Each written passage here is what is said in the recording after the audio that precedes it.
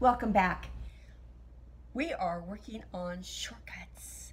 You know that I like those, and I like being prepped out, and I like containers.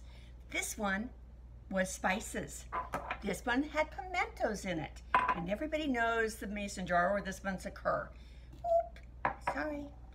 Anyway, and this one is an old-fashioned canning jar. It's got a rubber gasket on it. I have filled it with extra virgin olive oil. That is the first pressing of the olive pits. So it's going to be the darkest of the greens. It is the best, the highest grade.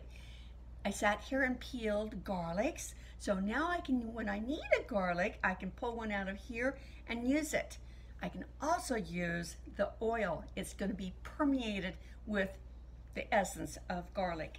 This guy, this purplish guy, is a shallot, mild compared to this. Is a cross between a garlic and an onion. This is what you use for béarnaise sauce. And then garlic, oh, the garlic. This is an elephant garlic, if you didn't know it before. Also very mild. But whatever you do, when you prep out, and whatever container you use, make sure you identify it so you know what's in it.